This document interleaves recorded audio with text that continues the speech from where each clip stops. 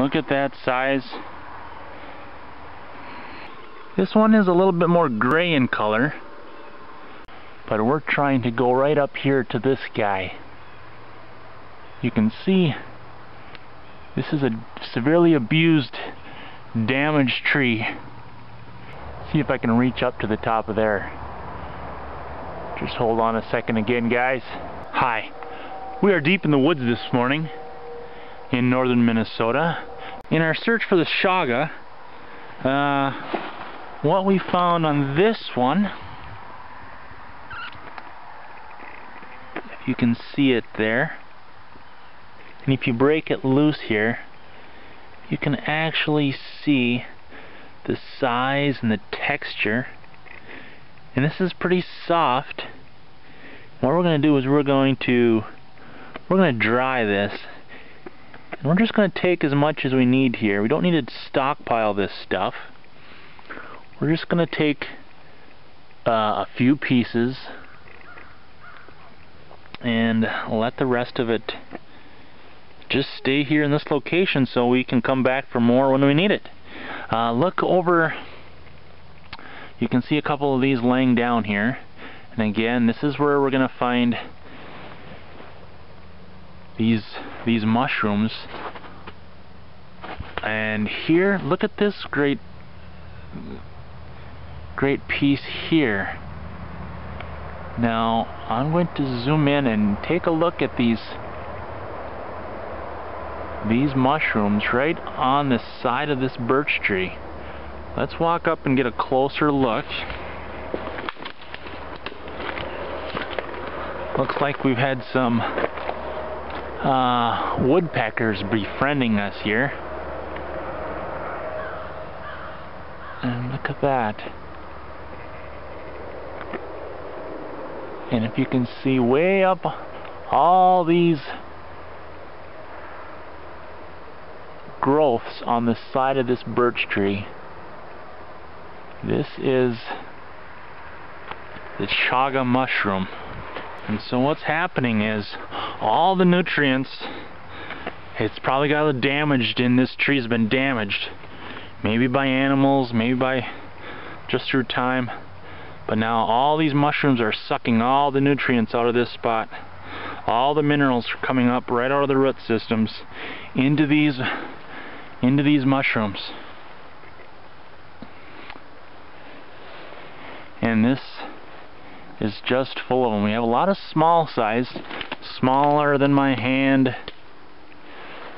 As you go more towards the top, I believe the better ones are going to be higher up, more difficult to get to, but that's the richness of them. And here we have another one down here.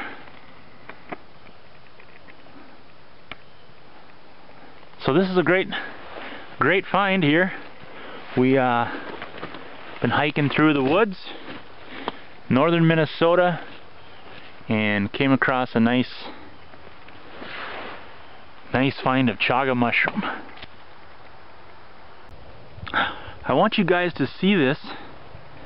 This is the tree. This is a broken down dead birch tree, and as you can see on the side we have some chaga growing off there, and also up towards the top. Look at that nice. I want to show you how we're going to get this off this tree here.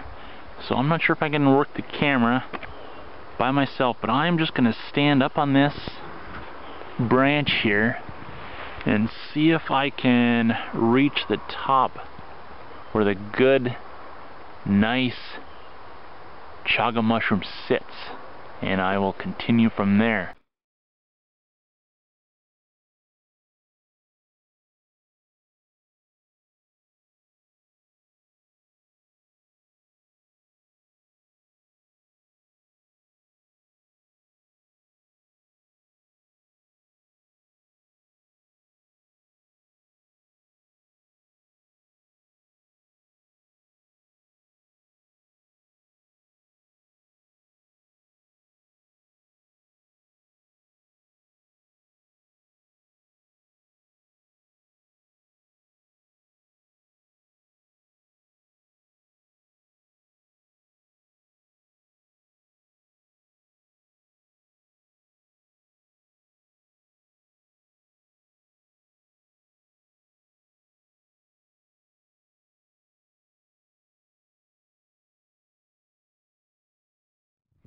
Well, I grabbed onto this second stem of this tree and it just toppled over on me.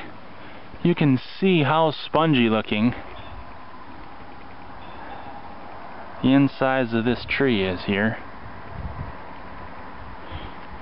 And I'm gonna maybe see if I can prop myself using that.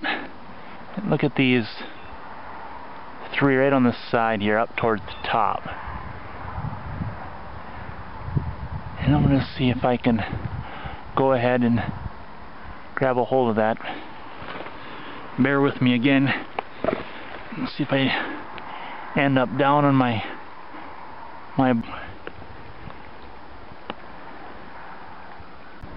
Alright. Well, I was able to grab onto it and off it went down here. So let's go take a look what we got. Well, here we go. This is it. You can see the bark still lining. That came off when I pulled it off. But look at that. Look at that size.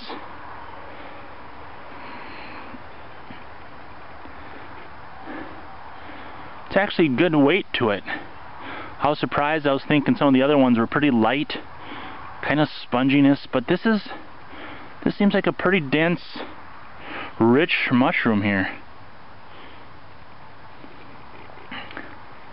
I can't wait to get it dried up and